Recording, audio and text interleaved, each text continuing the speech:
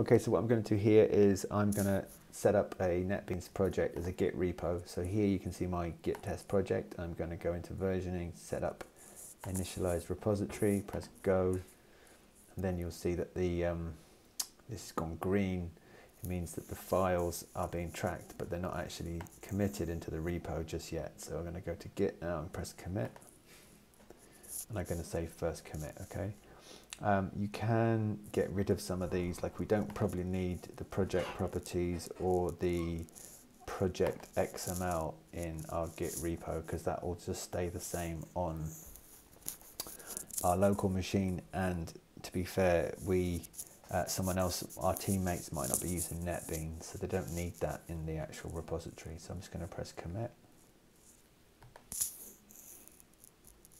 and that's it, we're in. So step one over, the project has been set up as a Git repository.